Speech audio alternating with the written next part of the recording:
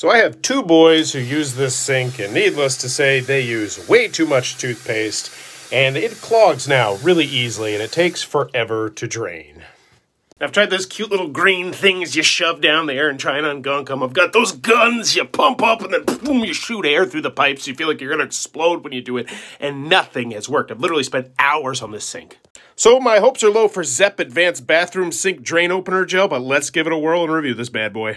And yes, I tried taking off the P-trap and using the green thing in there. It didn't work, but it was super gross. Step 1, pour in 16 ounces. For normal clogs, it says 5 minutes. For really tough clogs, it says 10 to 15 minutes, so we're going 10 to 15. All right, it's been 10 to 15 minutes.